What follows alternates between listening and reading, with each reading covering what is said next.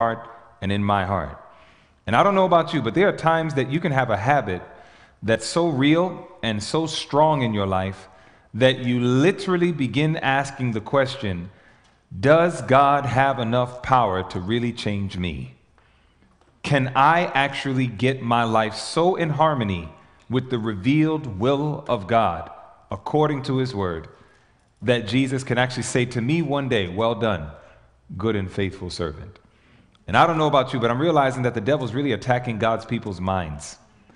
While sickness and disease and problems with money and all of these things are happening, the devil's target point is the mind. He really wants to get access to your mind and get access to my mind, because the devil understands something that the Bible teaches. The Bible teaches us that as a man thinks in his mind, so is he. And so if Satan can get access to our mind, he knows we cannot help but to reflect his character and his will. That's the reason Jesus said to those Jewish brothers so long ago, a verse that really startled my mind. And I just want to give this to you before we have one more prayer. Jesus said something to his fellow brothers, his Jewish brothers. And this verse never hit me so hard until recent years. One day Jesus was talking to all of his brothers, and they kept telling Jesus that they were Abraham's children. And they were very proud of it. We're Abraham's children. And it got to a point that one day Jesus had to show them or tell them who their father really was. And Jesus said in John 8 and verse 44, he said, you are of your father, the devil. And then he said this, and this is the part that really got to me. And the lusts of your father you will do. If God is not your father, then by default, Satan is. And whatever Satan, you ever said something like, I'll never do that? You ever said that to somebody before? Oh, I'll never do that. Let me tell you something right now. If God, the creator of heaven and earth, if he is not your father, then by default, the devil is our father. And Jesus, he did many things on this earth, but the one thing Jesus never did was tell a lie. And Christ says, if the devil is your father, the lusts, the desires of your father, you will do. And so I believe we're living in a time where the devil is trying to adopt us. He's trying to get you and I to either walk away from God or stay under his tutelage. And in either one of those efforts, at the end of the day, God is here to deliver, to heal, and to bless. And so every message that I will be sharing with you, of the 5 times that I will have the privilege of speaking with you, the Lord has made very clear what he wants to be covered with his people. And you're going to find that what we're going to cover is going to hit the heart, it's going to hit the home, it's going to hit the church, it's going to hit every dynamic of our lives. Because God really wants us to be truly converted. And so as we prepare our hearts to go through this study, I'm going to have one more word of prayer. And I'm going to kneel to do that. And so I'm just going to ask you to please bow your heads with me. And if you're inclined to kneel, you can kneel with me. If you're okay with it, I'm okay with it. Otherwise, let us go before the Lord in prayer. Our Father in heaven, we are truly grateful for this opportunity that we might come together as brothers and sisters to study your wonderful words of life. And Lord, we're just praying at this time that you will please forgive us of our sins, but that you'll also grant us the gift of heaven, your Holy Spirit. We pray that he would come and that he would minister to our hearts. We all have needs, Father, and you know every single one of them. And not only do you know them, you know how to supply solutions to them. And so we come before you with heads bowed and some of us upon our knees, and we're just praying, please, do for us that which we cannot do for ourselves. Open our eyes and help us behold wondrous things out of your word. And we do ask all of these blessings In the worthy and mighty name of Jesus, let everyone say, amen. If you have your Bibles with you, I want to invite you to go with me to the book of 2 Corinthians. We're going to the book of 2 Corinthians chapter 2, and it's a very powerful statement made in 2 Corinthians chapter 2. Paul wanted to provide comfort to those who were in affliction. Individuals who have done wrong, and in doing wrong, when you do something wrong, you want to be forgiven, don't you? That's something we can all relate to. We've all done something wrong, and when we do something wrong, we want to be forgiven. We want to have the assurance to know that though I might have done something wrong, that I am forgiven. I'm pardoned for that thing that I did wrong. Well, there was a brother in the midst of the brethren in the church of Corinth. And Paul got wind of some of the problems that was happening with this brother, and Paul began to give counsel to the brethren in the church of Corinth of the importance of making it known forgiveness. When Paul began to walk through this, he started to go ahead and speak to them, and I'll go ahead and start in verse 3. The Apostle Paul says, "And I wrote this same unto you, lest when I came I should have sorrow from them of whom I ought to rejoice, having confidence in you all, that my joy is the joy of you all. For out of much affliction and anguish of heart I wrote unto you with many tears, not that you should be grieved, but that you might know the love which I have more abundantly unto you."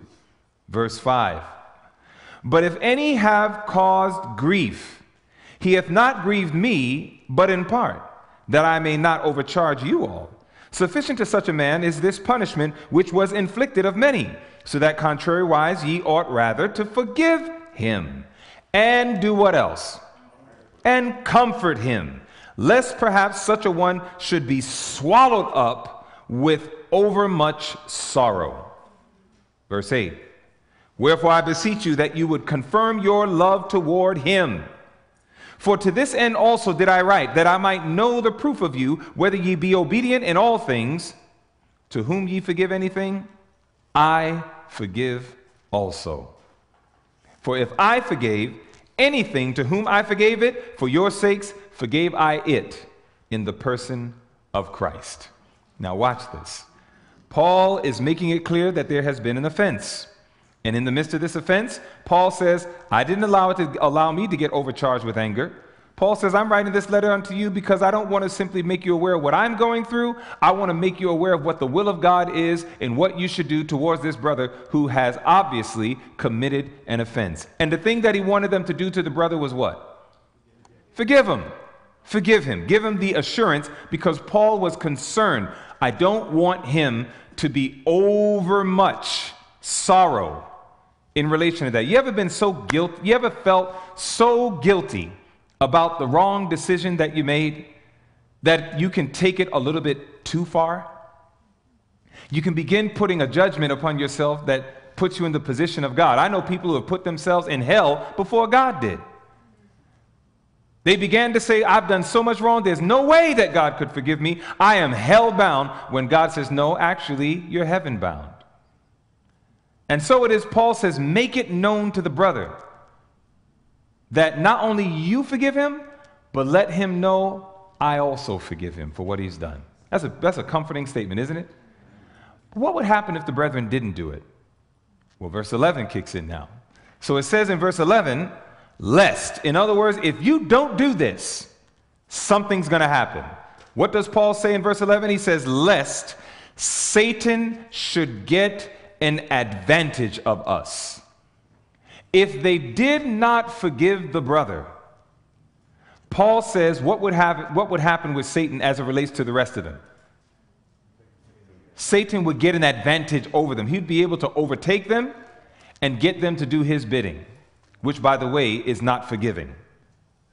So Paul makes it clear, make sure you do this, lest if you don't do it, Satan's going to end up getting an advantage over us. Now, how did Paul know that? What does the close of the verse say? It says, for we are not ignorant of his devices. One of the great reasons why Paul was so powerful in his ministry, one of the reasons why the wonderful little book called Education, written by Ellen White, where she actually likens Paul, and she says that next to the man who spake as never a man spake. Now, if you don't know who that is, you can go back to John chapter 7 and you'll find out. The man who spake as never a man spake was none other than Jesus. Ellen White says, next to the man who spake as never a man spake, the most illustrious teacher this world has ever known was the Apostle Paul. Now, you know why that's deep? Paul had to be dead for that to be stated. Because you know why? It's hard to hear a statement like that without getting a little puffed up. So Paul had to be dead before that statement through inspiration could be said. Because you know why? That was not Ellen White that said that. Ellen White was just the penman. The writings of Ellen White is what today we call the testimony of Jesus. Can you imagine that Jesus said, next to me, the most illustrious teacher the world has ever known was Paul? Jesus held Paul in such a high esteem. Now, why is it that Paul was so powerful? Well, one of the reasons why, you just read it. Not only was he anointed of the Holy Ghost, not only was he thoroughly educated, and the list goes on, but one of the reasons why Paul was so powerful, he said, because I'm not ignorant of Satan's devices. Family, I'm here to let you know, if you're going to make it through the final scenes of Earth's history, if we're going to know how to stand true to God during the closing scenes of the investigative judgment, if we are going to be counted amongst that Revelation 2:10 group that are faithful unto death, that we may receive our crown of life, there is no way that we're going to get that crown, and there is no way that we're going to be faithful up until the end unless we too become aware of Satan's devices. I want to give you a message that's going to touch your mind, make you search your heart, and cause you to make a decision to be on better standing ground with God. We are very much in a war. We did not ask to be in it. We did not sign up for it. But the very fact that you and I choose Jesus, by default, you are in a war. And as a result of that, you have only one or two choices. And in truth, in my mind, I don't even have these two choices, but I'm going to say it respectfully for you because I respect your choice. But we have one of two choices. Again, in my mind, I don't even have two choices. I only have one choice. But respectfully for you, I'll say you have one of two choices. You're in a war. Nothing you can do about that. You're going to have to just kind of accept that fact. But you got one of two choices. Win or lose. For me, losing is not an option. And that's why I only have one choice. And for me, that choice is to win. But I respect the fact that if you say, well, I choose to lose, well, I think that's a terrible choice. But I respect the fact that if that's the choice you made, then that's the choice you have a right to make. But I would like to encourage you, choose to win. Now, if you're going to win, Jesus said something in Luke 14. Let me show you. In Luke 14, if you're going to win, once you accept the fact you're in a war, once you accept that as a result of me standing for Jesus, I have invoked the wrath of Satan and any of his followers. Because of that fact, I'm in a war. And so you can either choose to win or choose to lose in this war. If you choose to win, watch the second witness to what we just read in 2 Corinthians 2 and verse 11. In 2 Corinthians 2:11, we just saw, if we're going to win, we must become acquainted with his devices. We have to. It is imperative that we understand the movement of God. It is imperative that we understand the righteousness of God. It is imperative that we understand the truth of God, no doubt. But in addition to that, we must understand Satan's devices. That's one of the reasons why the Bible reveals it, for us to understand it. Now, watch the second witness, Luke 14. In Luke, the 14th chapter, Jesus made the same exact point again. He was talking about the qualification for disciples. And when he was talking about the qualifications for disciples, Jesus got to a point in Luke 14 that here is what he said. And it's very, very powerful. The Bible says this in Luke 14, right there in verse 31. And notice that the language is the language of warfare. It says in Luke 14 and verse 31, or what king going to make war against another king sitteth not down first and consulteth whether he be able with 10,000 to meet him that cometh against him with 20,000. Are you following that thought? Do you see how Jesus says an intelligent king never enters a war without understanding his enemy? Do you understand that that's literally what Jesus just brought out in Luke 14? You never go into a war, because any person who goes into a war is going to need artillery. You're going to have some things that you're going to use in that war to ensure you win. But how can you know if you got enough unless you first understand what your enemy has? So that's what Jesus said. What king? He's asking it almost like it's a silly thing to even think otherwise. He said, what king goes to a war and doesn't sit down first and say to himself, do I have enough artillery to go against my enemy? My enemy might have more than me. I think I need to be sure what my enemy has, so that way I can make sure I have what I need to succeed against my enemy. Do you see how we have a second witness? Christ wants to make it clear. We're in a war. We can't do anything about it. We didn't ask to get in it. I understand that. I didn't ask either, but we're in it. And so now we either have the choice to win or lose. But for us, we understand there's too much at stake to lose. Losing is not an option. Therefore, we must win. But if we're going to win, Jesus says, then you need to understand some things about your enemy. Got to understand it. Now, I can assure you, during our 5 sessions, this being one of them, during our time together, oh, the man Christ Jesus is going to be so lifted up. I love lifting him up. I love talking about him. I love studying him. And I desire more than anything else to reflect him to those I come in contact with. So please don't misunderstand my statements like we're going to have some study time together where we're just going to glorify the devil and understand all these deep things about him. No, that's not the mission of what I'm here for. What I'm telling you is that there are some things that is very essential for us to understand, because we are in a war and we need to get an idea of what the enemy is really trying to do. I'm going to put a verse up on the screen that I know you have read before, and I'm so sorry that, the lighting is not the best, but I tested it and you should be able to see some of this. So this is Proverbs 16 and verse 18, for those of you taking notes. Proverbs 16 and verse 18 makes a very profound statement that you'll understand it more and still more as we go throughout our study. The Bible makes it very clear.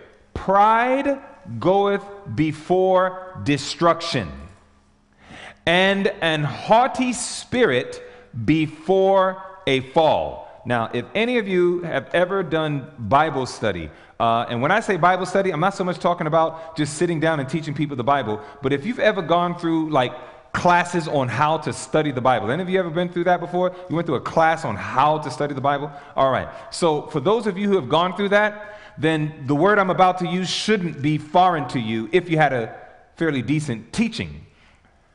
There is a way that you can study the Bible, and one of the ways that you'll see is that there's a way you can arrive at Bible truth through something called parallelism. Okay? Parallelism. What is parallelism? It's very simple. It is the expression of one point, or the making of one point, but expressing it in 2 or more ways. Example. You remember when David committed sin with Bathsheba? He goes to God and he says, "Purge me with hyssop and I shall be clean. Wash me and I shall be whiter than snow." Remember when David said that? He was making one point. I'm dirty and I need to be clean. That was the one point. But he expressed it in 2 ways. Purge me with hyssop and I shall be clean. Wash me and I shall be whiter than snow. Same point. You follow that? All right. Do you know parallelism is in this verse right here? Notice the parallel. Pride goes before what? Destruction. All right. Then it says, and an haughty spirit. So what is haughty spirit being parallel to?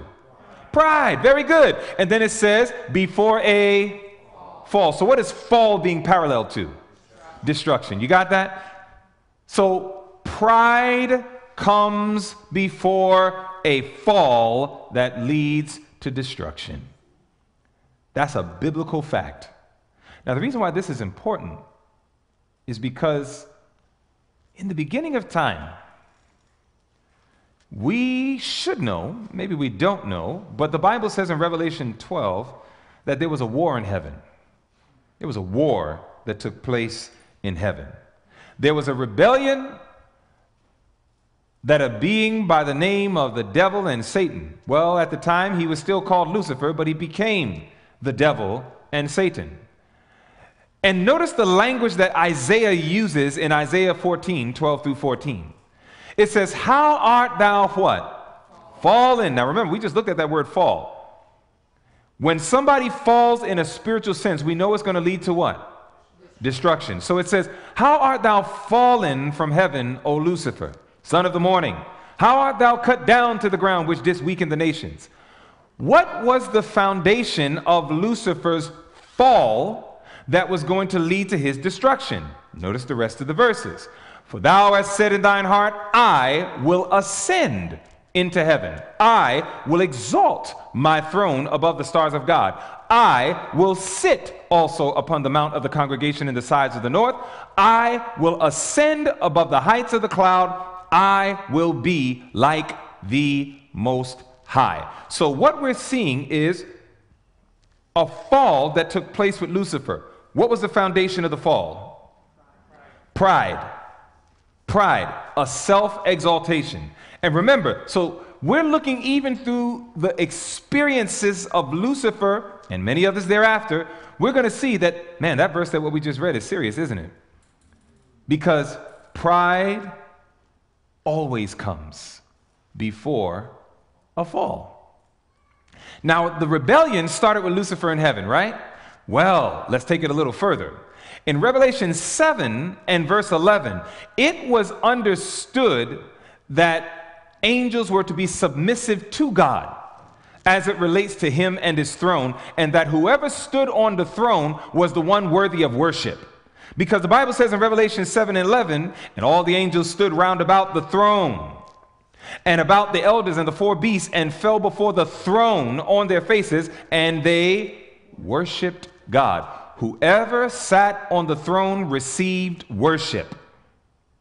So when the devil says, I'm going to exalt myself on this throne, what he was trying to do was remove God and take his place to receive worship that belonged to him. This is what pride caused Satan to do, to stand in the place of God himself, to try to dethrone God and put himself on the throne that now he is worshiped as if he's God. Don't lose this point. I asked the question, I said, what kind of group am I coming to speak with? You know that ministers, when we come to a certain group of folks, we're supposed to prayerfully inquire, like, what kind of group are we coming before? And, like, what is it that God would want us to say? And we need to adapt our messages according to the group. So in my prayer, I was like, Lord, what do you want me to talk about? So he gave it to me. So I said, oh, well, I guess this is going to be the group I'm going to be dealing with. Now, that's what God did with me before I arrived. When I arrived, I then had some questions. And when I asked the questions and was told about the kind of group that I have the privilege of being with, I said, well, praise the Lord. God confirmed what he told me. So I said, well, all right, second witness. Wonderful. Now, here it is that I'm walking through things that I'll call fundamental Bible teaching.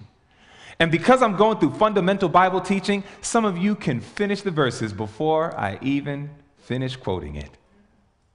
And that's good. Because you know what that tells me? That means that you know. That's good. You know. It's wonderful. It's nice to talk to a group that knows.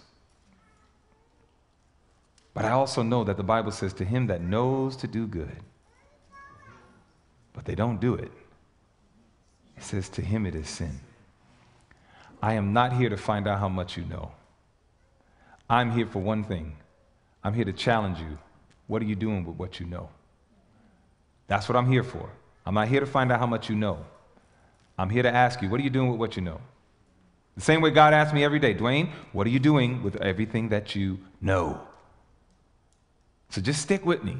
Don't worry. We're going on a very powerful journey.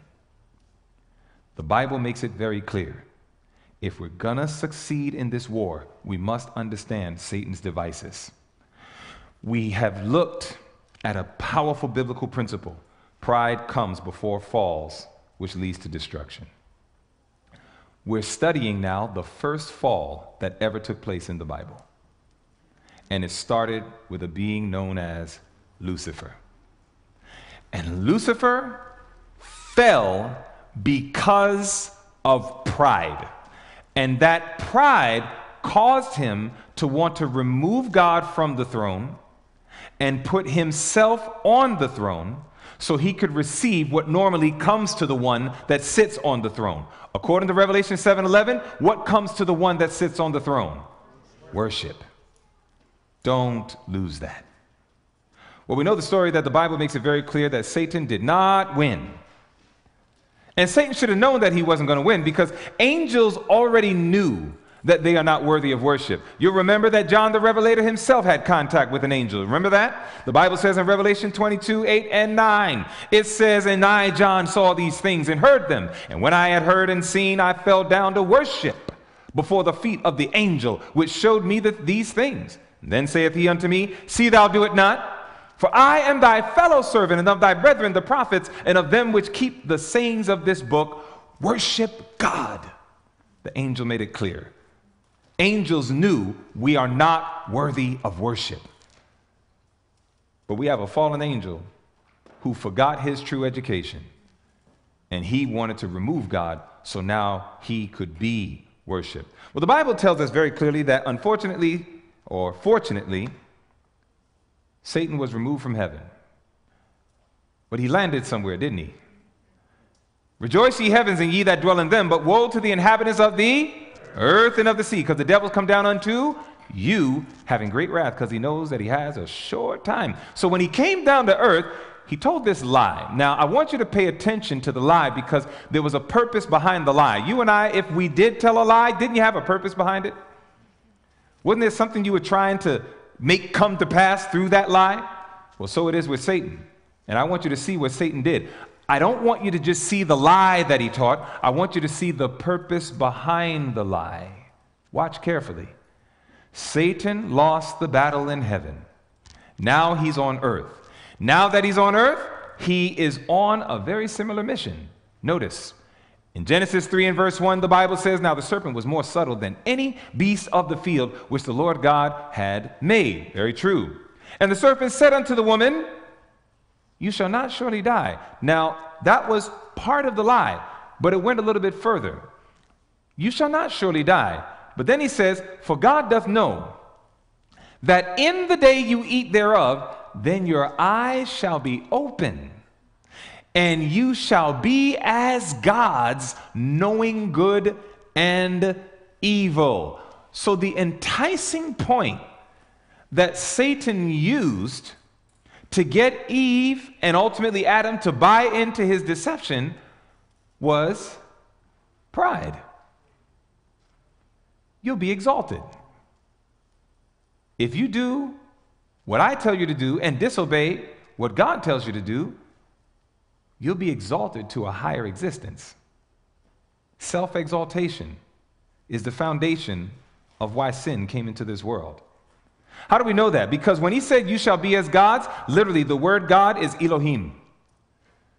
So when he said you shall be as gods, remember, in the beginning with the war in heaven, Satan's mission was to dethrone God, sit on the throne so he could be worshiped as God himself. Now he takes the same thought process and he introduces it to Eve. And he says to her, you shall be like the supreme God himself. In your disobedience, you'll be like him. He's trying to fulfill his desire through the people. Are you following that? Pretty fundamental so far. Don't lose it.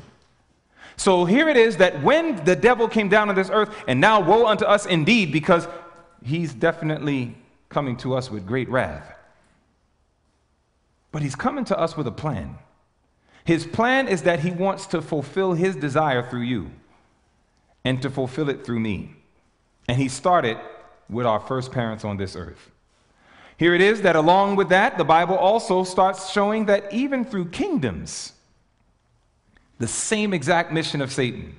The Bible says in Genesis 10, 8 through 12, and Cush begat Nimrod. He began to be a mighty one in the earth. He was a mighty hunter before the Lord. Wherefore it is said, even as Nimrod, the mighty hunter before the Lord, and the beginning of his kingdom was Babel, and Erech, and Akkad, and Calneh in the land of Shinar. So notice that now Nimrod's on the scene.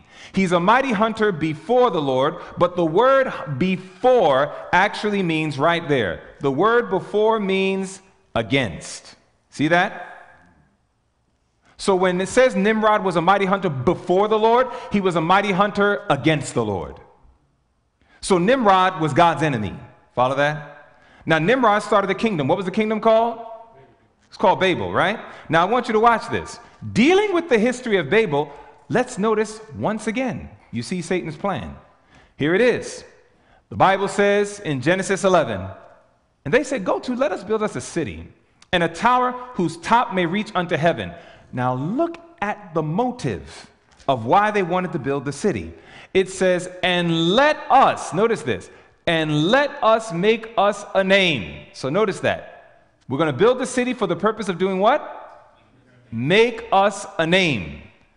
Let us make us a name, lest we be scattered abroad upon the face of the whole earth. And the Lord came down to see the city and the tower, which the children of men builded. And the Lord said, behold, the people is one, and they have all one language. And this they begin to do, and now nothing will be restrained from them, which they have imagined to do. Go to, let us go down, and there confound their language, that they may not understand one another's speech. So the Lord scattered them abroad from thence upon the face of all the earth, and they left off to build the city. Therefore is the name of it called Babel, because the Lord did there confound the language of all the earth, and from thence did the Lord scatter them abroad upon the face of all the earth. I want you to catch what's happening. The Bible makes it very clear. We need to understand Satan's devices if you're going to win the war. In the beginning of time, Satan himself fell, and it was because of pride, self-exaltation. It was foundational to his fall. Well, he gets kicked out of heaven, so now he comes down to God's children, and he's now trying to fulfill his original desire through his children. So he says, why don't you disobey God? Because if you do it, you'll become like him, which is exactly what he wanted. So here it is. They fell for it. Sin comes into the world. Now there's all these kingdoms getting set up. And when Nimrod sets up his kingdom, which is called Babel, which is very, very important to us, because in these last moments of Earth's history, we know that part of the war that we in is going to reach its climax with an organization called Babylon. So this is not old truth. This is not past truth. This is present truth, what we're studying. And so what God wants us to understand is, well, as we look at the very foundation of Babylon, that last group that we're going to be at war with, the foundation of Babylon is self-exaltation. Here we go again. When it says make us a name, literally, if you look up that term, make us a name, there goes the Hebrew word right there. What did they mean when they said, let us make us a name? It says, as a mark or memorial of individuality, honor, authority, to become renowned. That's what they wanted. They wanted to exalt themselves.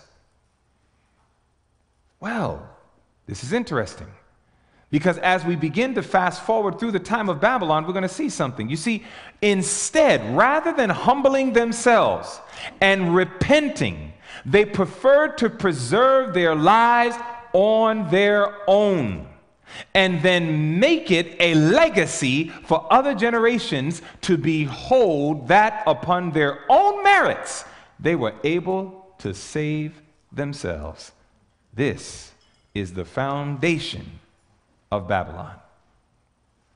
The foundation of Babylon. We saved ourselves. Look at what we did. That's the foundation of Babylon.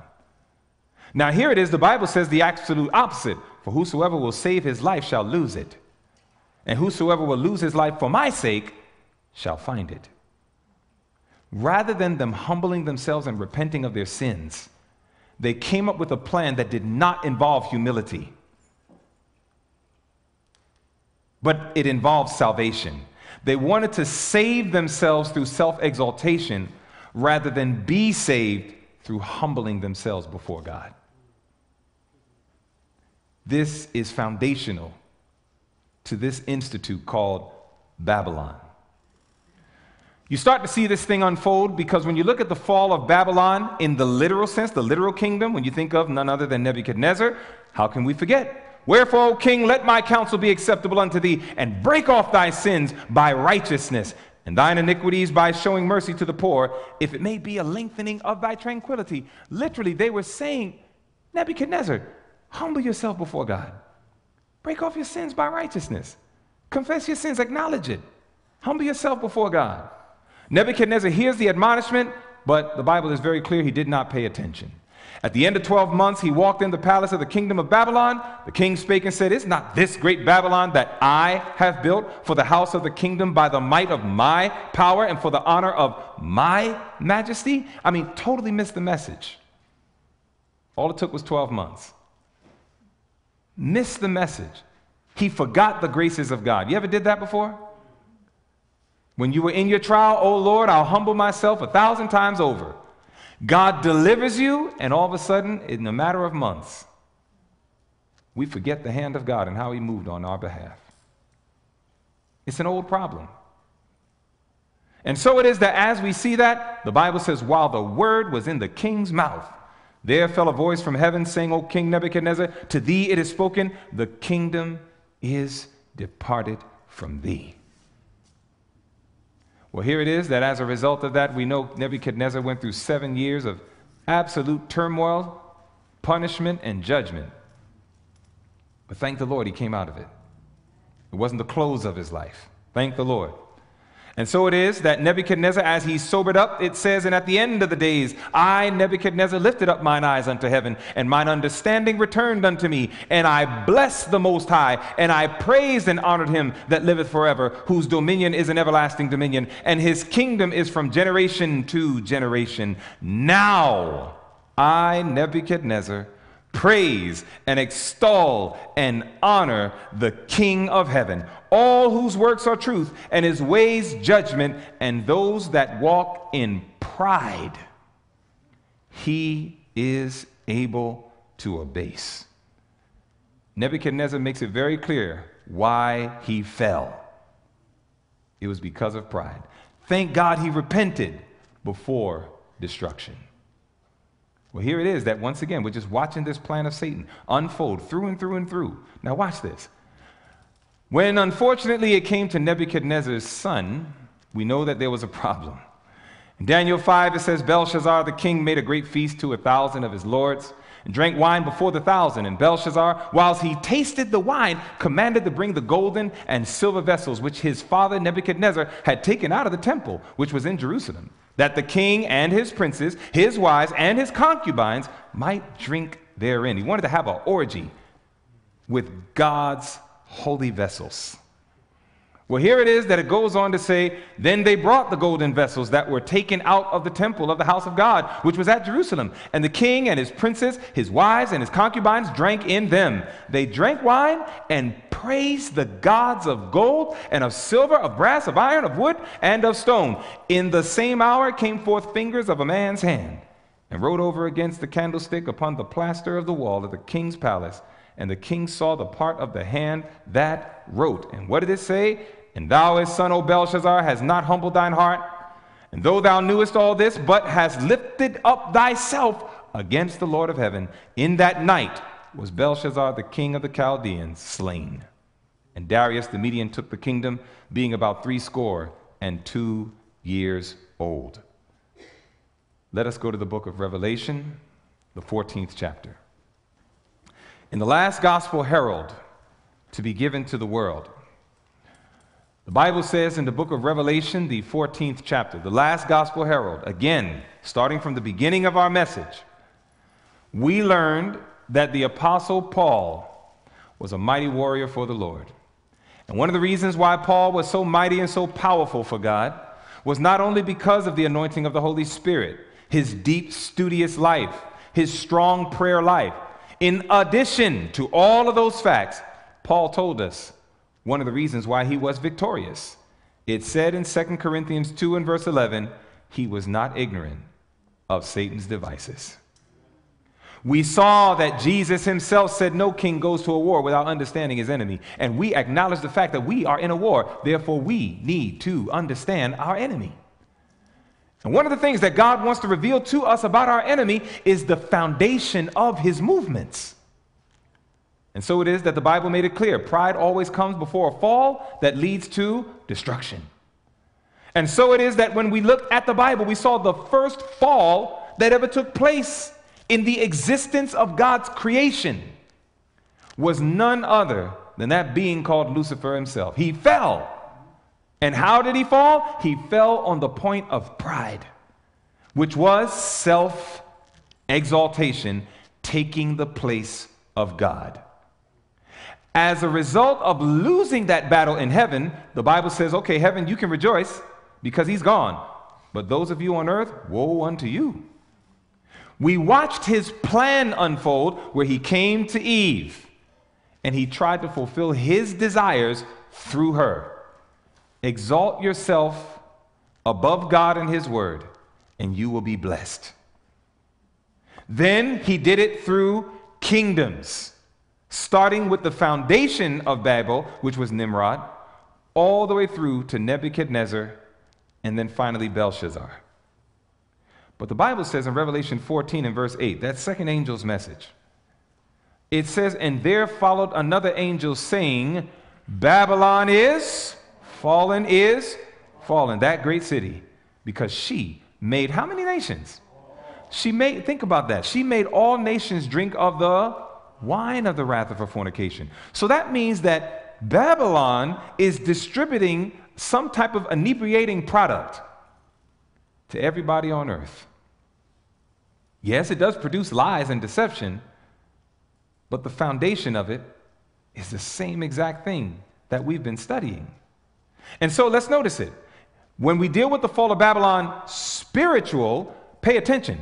And there followed another angel saying, Babylon is what? Fallen is fallen. Now, Babylon cannot fall unless what comes first? Pride. So that means that pride is the foundation of not only literal Babylon, pride is the foundation of spiritual Babylon. Because it can't fall except there be what? Pride first. Because pride comes before a fall. Now watch this. When it says, and there followed another angel saying, Babylon is fallen, that great city, because she made all nations drink of the wine of the wrath of her fornication. My friends, go to Revelation 17. Watch the verses carefully. We're going to go to Revelation 17.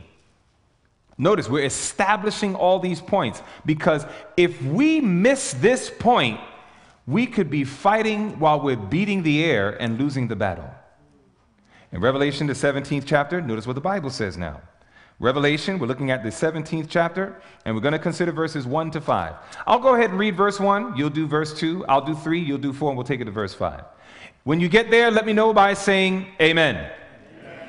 The Bible says in the book of Revelation, chapter 17, and there came one of the 7 angels which had the 7 vials, and talked with me, saying unto me, Come hither, I will show unto thee the judgment of the great whore that sitteth upon many waters.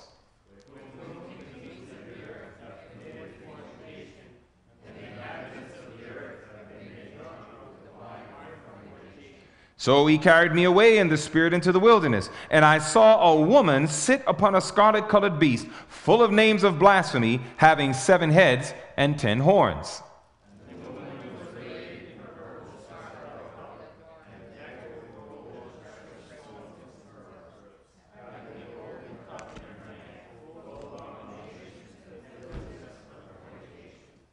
And upon her forehead was a name written, Mystery, Babylon the Great, the mother of harlots and abominations of the earth.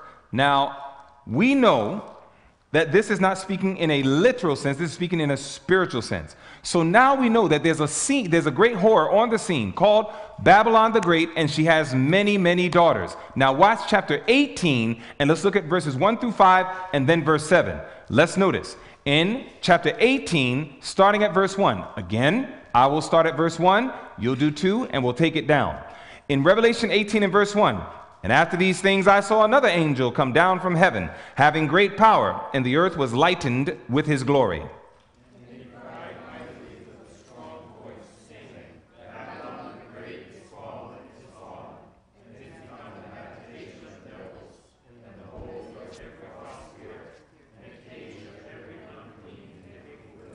For all nations have drunk of the wine of the wrath of her fornication, and the kings of the earth have committed fornication with her, and the merchants of the earth are waxed rich through the abundance of her delicacies.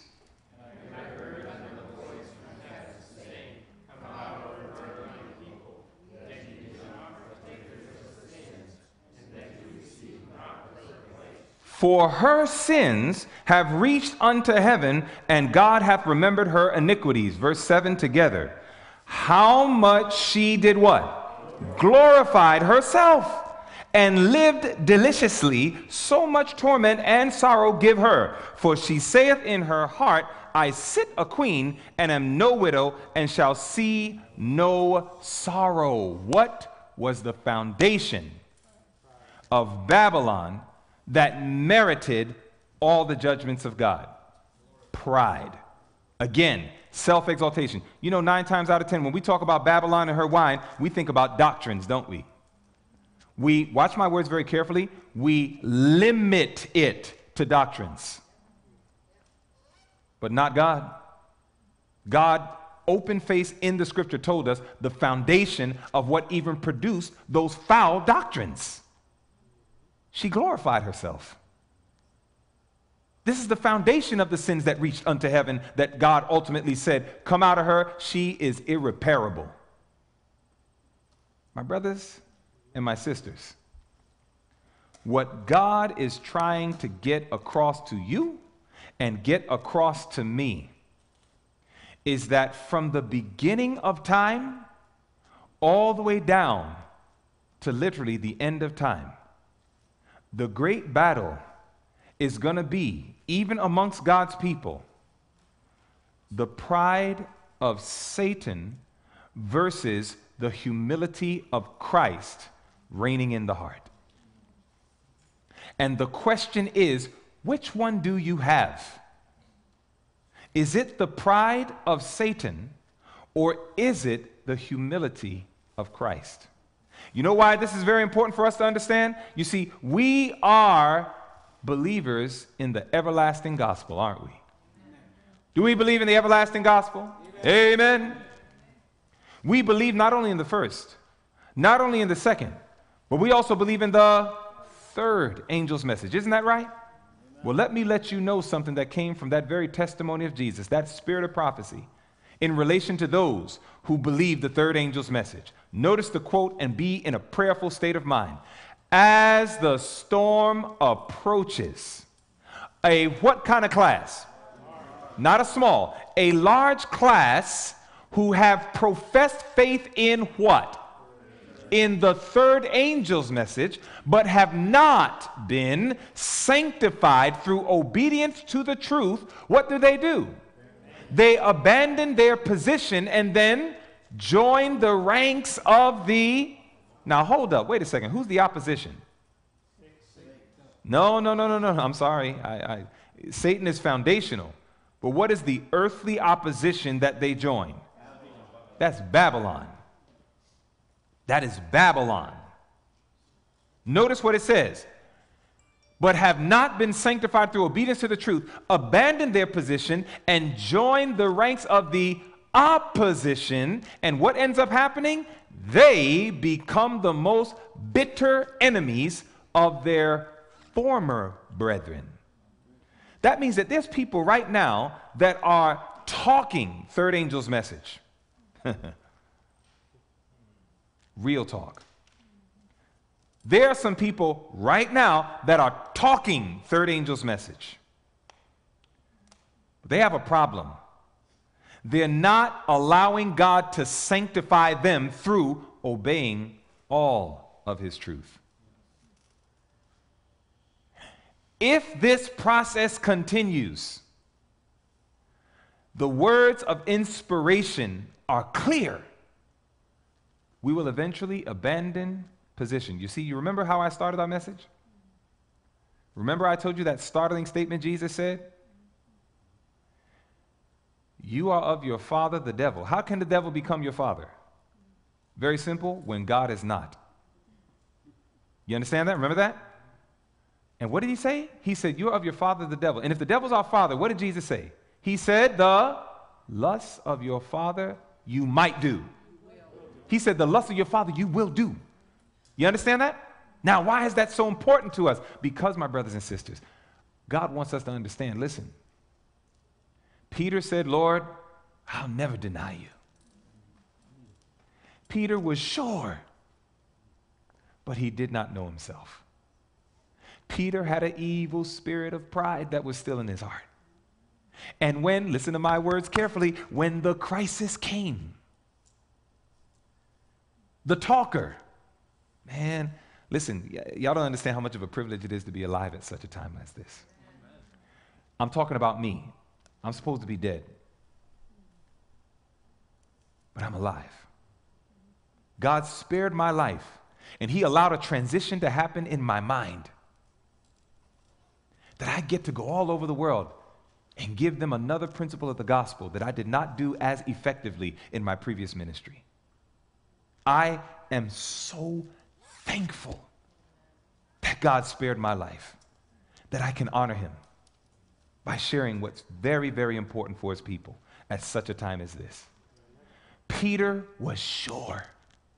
There's a lot of people on YouTube right now, don't they sound just like Peter? You can pick the YouTube video and you can listen to the so-called tough guys and tough girls that are hiding behind those cameras and talking all sorts of present truth jargon. You can go to Audioverse and you can go to 3ABN and you can go to Hope Channel and you can go to whatever place you want to go. And there's all sorts of people that look like tough warriors, like they're just going to be faithful until the end, forgetting what God has said, that many a star that we have admired for their brilliancy is going to go out in darkness. Volume 5 of the Testimonies to the Church, page 81. My friends, what God wants us to understand, you want to know who's going to make it in these last days? It's the ones who overcome pride. And you can preach present truth proudly. I speak the truth. You can keep that wicked demon in your heart while you talk about the movements of the papacy, while you talk about apostate Protestantism, while you talk about the sins that are happening in the church. And that pride has gone nowhere. It's just sitting right there. Do you know this week I'm going to show you what humility looks like? I'm going to show you biblically, this is humility. Man, I can't wait to do this. It's almost like, I wish I could just forward all the other meetings and get to the next part, but y'all got other blessings coming. Amen. You got other blessings coming, but I can't wait to get back here with you. Seriously, God has given the message, and I want to give it to you. And I pray that God will deliver us from that thing right there. Pride. Pride. Pride is arrogancy. It's pomp. It's a swelling.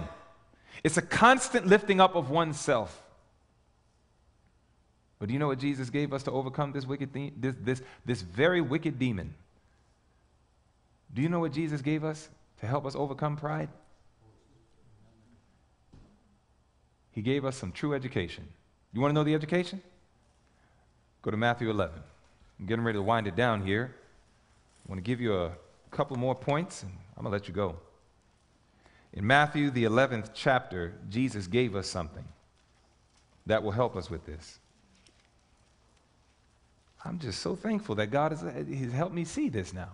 For some reason, I couldn't see it before. It's amazing. It's amazing how the heart is so deceitful. It's blind. I mean, literally, I thought I understood this. And for me, it required open heart surgery so God could get my attention. That's what it required for me. I'm certainly not saying that for you. I don't recommend it. But at the same time, I'm like, Lord, do what you got to do to get your people's attention. Because some of us, are granite, rock, hard-headed.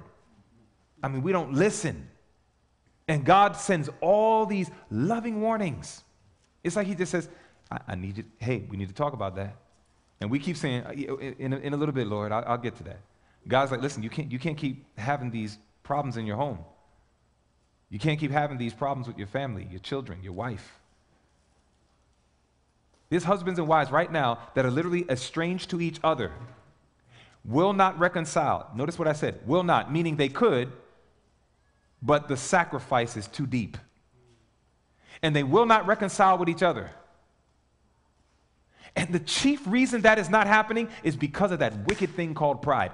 But they actually have the nerve to come to church and to sing when we all get to heaven. What a day of rejoicing that will be. While pride is sitting right there, reclined and very comfortable. And we think that we're going to make it to heaven like this. Talk about the heart being deceitful. There are some of us that there are people who have offended you, and you have not, as Matthew 18, verse 35 says, you have not forgiven them from your heart. We live by this, I forgive you, but I'm not going to forget. Boy, what if God did that with us, right?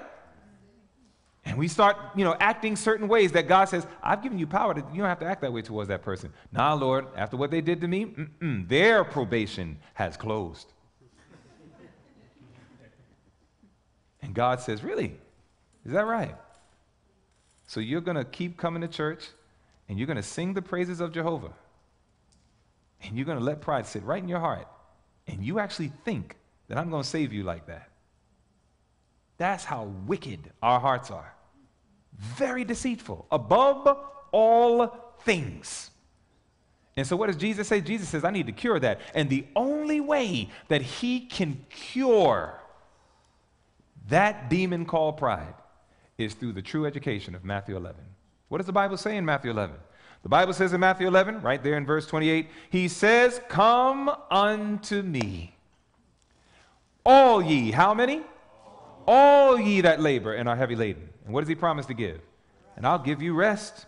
Then he says how? He says, take my yoke upon you and learn of me. I don't want you to lose that part. Take my yoke upon you and learn of me. What does Jesus want us to learn about him? He says, for I am meek and lowly in heart, and by this you shall find rest unto your souls. My yoke is easy. My burden is light. If you're carrying a burden that you say, Lord, this burden is so heavy, then one thing we know for sure, God did not give it to you. Isn't that beautiful?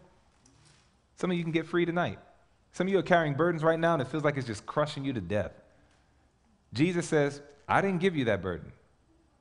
The Bible is very clear. My burdens are light. It's when we try to carry it on our own. That's our crisis. We're back to Babylon. We're back to Genesis 11. Let us make us a name that we can become renowned. Let us do it on our own. Let's save ourselves on our own. Why do you keep trying to solve your own problems? Are you aware that you cannot love people I mean, did you get that straight in your head yet? Or do you actually think you can love people on your own? The kind of love that you have, I don't want it. The kind of love that I have, naturally, you should not want it. The Bible's very clear. Love them as I have loved you.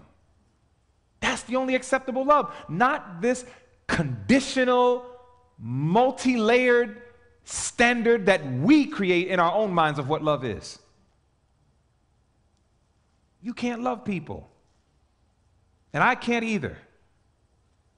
Without Jesus, truly, we can do nothing. And you got to believe that. We go around saying, oh, I got peace. I'm good. I got peace. Yeah, that's your peace. Jesus says, I don't leave peace like the world gives. He says, my peace is of a whole different nature.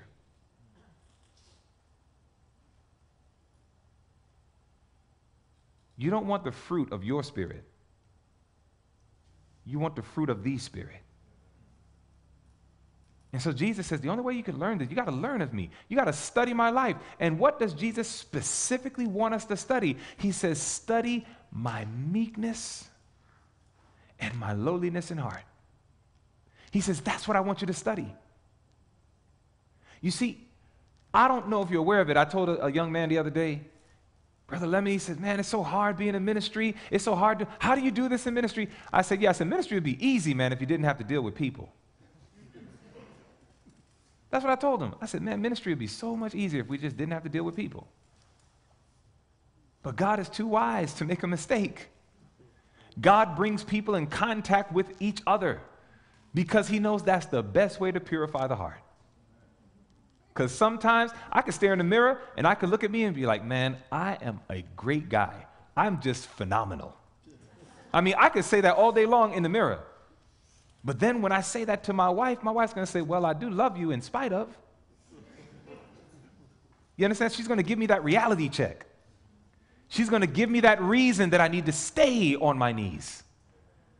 My 4 gifts from God, Jared, Kayla, Caleb, Jada. My 4 precious children. As of November this year, 18, 19, 20, 21. 4 adults in my home. I remember the days. My children remind me, Daddy, you still need more of Jesus to perfect your character. I have a church that I serve as an elder. I have a ministry where I travel all over this planet, and I'm always dealing with people, and I'm always reminded there's more of Jesus that I must still learn. God designed to deliver us from ourselves by bringing us in contact with people. That's why God does not endorse monks and nuns in being hermits. That's not God's plan. You don't disassociate from people to learn holiness. It is in the midst of mingling with people that you learn your need for holiness. And Jesus says, and when you mingle with the people, he says, learn of me. Study my meekness. Study my humility. And he says, and I want you to look at it and I want you to behold it so much that by beholding, you become changed. Do you know the remaining 4 sessions? All we're going to study is how the humility and meekness of Christ applied in the life gives us victory over the foundation to the many sins that we commit. Amen. Do you know that that's all we're going to study for the next 4 sessions? That's it. I have nothing else to give you. That's all I got because I'm tired. I'm tired of all these so-called present truth preachers talking all this stuff and they don't show the people how to live. They don't help the people know how to live. Don't tell me about I need victory over sin before probation closes, but you don't spell out what victory over sin looks like when I'm dealing with my wife. when I'm dealing with my children, when I go to my job or my business and I got to deal with all sorts of characters. What does victory over sin look like in those interactions? This is what we need. I lie to you not. This is what we need. God has, he has exploded that thing in my mind. Son, they're talking too much theory. A gospel that's not practical is a worthless gospel. I want to show you how by the grace of God, you can overcome pride. But I'm giving you the source already. It's only going to come. Meekness, lowliness of Christ. And I'm going to show you in this last section right here, little portion right here, I'm going to show you how this is a last day message. Because, I meet some strange people. They actually say, Brother Lemon, that's not present truth. I said, so meekness and lowliness of Jesus is not present truth? Really? Yeah, man, you didn't say anything about the Sunday law. I'm like, bro, listen. I'm showing people how to get ready for the Sunday law. I know that what I'm about to show you right here, this is the preparation for the final crisis. You don't get this, you're going to be part of that great controversy 608 group. You're going to be like Peter. You're going to think you're strong and ready to stand for the Lord. And when the storm comes, you'll be surprised like Peter was. Watch this. When we think about the meekness and lowliness of Christ, I want to show you this. I mean, when I see that Jesus is our example, boy, do I mean this. Go to 1 Peter 2. These are our last verses, and then we'll bring it to a close. 1 Peter 2. Jesus is our example. I want you to see what meekness is, because this is what we're going to have to study. We're going to study this throughout our time together during this camp meeting. This is what we're going to be studying. So 1 Peter 2, 19 through 24. When you get there, say amen. Amen. Now watch this. The meekness of Christ. This is a beautiful part right here. It says, verse 19, for this is thankworthy. If a man for conscience toward God endure grief, suffering wrongfully, for what glory is it if when ye be buffeted for your faults, you shall take it patiently? But if when ye do well and suffer for it, ye take it patiently, this is acceptable with God. Now watch. For even hereunto were ye called, because Christ also suffered for us, leaving us something. What did he leave us? He left us an example, amen, that you should follow his steps. Now watch. Who did no sin, and neither was guile found in his mouth. Who when he was reviled, what did he do? He reviled not again. When he suffered, what did he do? He didn't even so much as give a threat, but committed himself to him that judgeth righteously, who his own self bare our sins in his own body on the tree, that we being dead to sins should live unto righteousness, by whose stripes you were healed. You literally just looked at the meekness of Christ. Doing well in the midst of suffering wrongfully. That's meekness. Doing well in the midst of suffering wrongfully. That's the meekness of Christ. Now, the reason why this is so important is because, did you see that beautiful description in verse 22? It says, he did no sin, and neither was guile found in his mouth. You know why I know this example of the meekness of Christ is a last day message? Keep your finger here. Go to Revelation 14. Do you remember in Revelation 14? You see, and when we go to Revelation 14, we often think about, 6 through 12. I get that. But we're not going there right now. We're going to Revelation 14, 4 and 5. In Revelation 14, verses 4 and 5, remember, the example of Christ did no sin, neither was guile found in his mouth. This is a demonstration of his meekness. In the midst of suffering, he did no sin, no deceit was in his mouth. He continued to do well. When he was done wrong, he never gave it back. He never gave it back. When he was done wrong, he didn't even threaten anybody. If you do this to me one more time, I will do. Jesus never even did that. We're talking about meekness. Doing well in the midst of suffering wrongfully. What does it say in Revelation 14:4-5? Good news. It says, these are they which were not defiled with women, for they are virgins. These are they which follow the Lamb whithersoever he goeth. These were redeemed from among men, being the first fruits unto God and to the Lamb. And in their mouth was found what? No guile. So notice that. No guile in Jesus' mouth.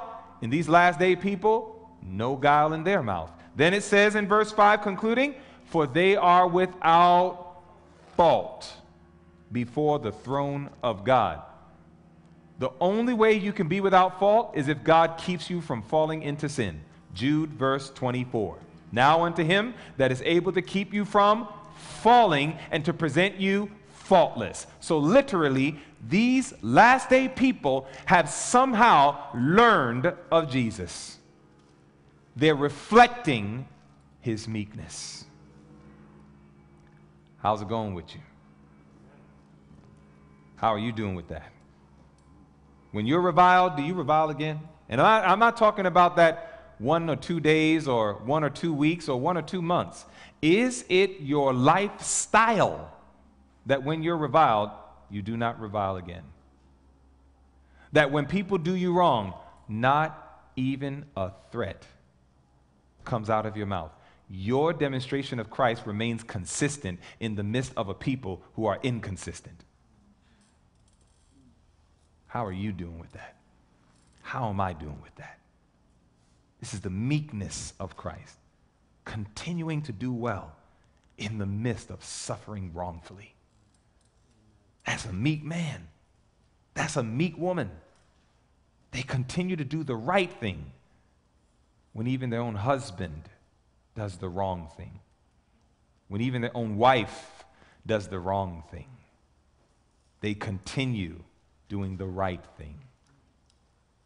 Boy, you find a home like that, I guarantee you, you're finding a wife or a husband after God's order. But that is the meekness of Christ. Philippians 2:1-4, our last verse, and I'll let you go. In Philippians 2, verses 1-4, what does the Bible show us? We're talking about not only his meekness, but we're also talking about humility. When we're talking about the humility of Christ, Philippians 2:1-4. The Bible says in Philippians 2, verses 1-4, if there be therefore any consolation in Christ, if any comfort of love, if any fellowship of the Spirit, if any bowels and mercies, fulfill ye my joy, that you be like-minded, having the same love, being of one accord, of one mind. Let nothing be done through strife or vainglory. Here we go. But in what? Lowliness of what? Lowliness of mind. So this lowliness is not an outward acting that's not in harmony with our heart. Are you following that? This lowliness, this humility is a humility that comes from the heart. Are you following that? Okay, but it says, but in lowliness of mind, what are we doing? We are esteeming others what? Better than ourselves. Look not every man on his own things, but every man also on the things of others. That is the lowliness, the humility of Christ. Putting others before yourself. Giving them your best. Putting others before you. Esteeming them better than you. And it will show in your service in how you treat them and deal with them. I remember my wife and I went to a home. This only happened once, and I don't say this because this is on the internet or whatever. I'm sure there are people watching me who housed me and my family, so I want to make it very clear that this is not something that my wife and I ever used as an occasion of judgment towards anyone. We really don't. But there was something that struck my wife and I, and it only happened once. We have traveled this world, and we have been invited to many homes to stay with people. And usually when you go into a home, what usually happens is there's a guest room. You know, you get a guest room, you get put in the guest room somewhere. No problem. But one day we came to a home. And when we came to this home, it was a fairly small home, but there was like a bedroom set up in the living room area. And then there was actually one bedroom. And a husband and wife lived there. So obviously, walking through the house, I saw a room, and then I saw another area where the bed was, and I said to myself, okay, this is where my wife and I are going to stay. No problem. But as I put my bag down, the husband said, no, Brother Lemon, you're not staying here. I said, oh, okay. And I said, oh, must be another room that I'm aware of, you know, like a bat cave somewhere. Just to press a button, and the door opens up, and they go, there goes the other room. I was just thinking like, you know, there's got to be another room somewhere that I'm just not aware of. He says, no. He says, come. And he walks us and he says, this is our room. He says, but while you're here, you are our preferred guest. You will take our room. It was a very nice room, private, had its own bathroom, everything. He said, this is your room. I said, well, where are you and your wife going? He says, no, we'll be sleeping in the other room. And my wife and I, later on that evening, was like, we've never had anybody do that before. They gave up the better room. They gave us their king bed and nice room, plush carpet, privacy, comfort. And they took the couch that flips out as a bed, and the bars, you can sometimes feel it through the mattress. You know, they took that bed. I was ready to be like, okay, you know, this is normal. We the guests, we take the bar bed. But no, he said, no. He said, no one comes to our house. Whoever comes to our home, they get the best. They get the best of what we can give. And that left a very deep impression on my heart from many years ago. Lowliness. I will give you the better, and I'll take the worse, because I esteem you better than myself. From the heart.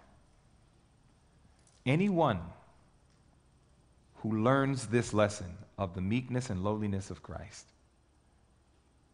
I can guarantee you they will be part of God's team that will go through the final crisis and finish the work. Because we just saw through the prophetic lens, the 144,000, they learned it. They learned it. So this is a last day message. This is what God wants us to experience, and by His grace, we must experience it. And so my question to you is very simple. If you know that Satan's plan, you see, remember, we discovered his wiles. We're not ignorant. We understand what he's trying to do. Satan doesn't care how much you preach. He doesn't care how much books you give out. He doesn't care if you are a canvasser. He doesn't care if you're a so-called medical missionary. He does not care if you are an end-time preacher. He doesn't care about any of that. He's not afraid of you, and he is not threatened as long as that pride can recline in the heart. Satan says, I already got you. Go preach, go teach. And in your preaching, teaching, and canvassing, he'll let you know, man, nobody preaches it like you. Nobody does it like how you do it. He'll make you sit down and listen to a sermon, and he'll put thoughts in your mind like, you know, if that was you preaching, you could have said it like this. Devil does this stuff all the time. And we play with that. We fluff that pillow. Her hair is not as pretty as mine. Her outfit is not as nice as mine. Satan gives us 1,000 reasons to exalt ourselves because that's his wiles. Preach the truth. Just keep the pride where it is. And so my appeal is very simple. If you know you're a victim of pride, if you know that it's alive in your heart, and you have not received that true education from Jesus yet, you haven't learned the meekness and the lowliness, but you're saying, Lord, please, let me leave this camp meeting different than when I came. If that's your prayer, I'm inviting you to stand to your feet with me. And as you stand, I have no doubt that God stands with you and he will give you victory. Thank God who gives us the victory through our Lord, Jesus Christ. Let's pray. Our Father in heaven, we thank you, Lord, for helping us to understand better the foundation of the movements of Satan.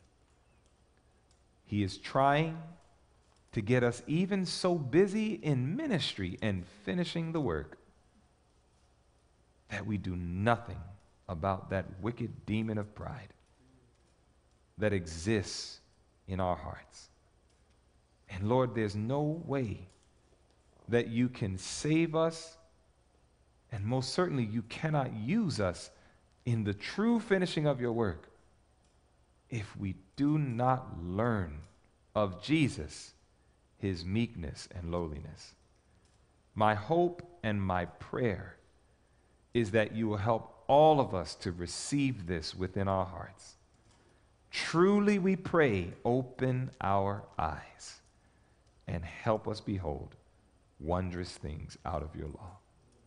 And we thank you, dear God, that you are still willing to forgive us for our self-exaltations. Please help us through the power of your Holy Spirit to truly receive the meekness and lowliness of Jesus. For this is our prayer that we do ask. In Jesus' name, amen. Amen.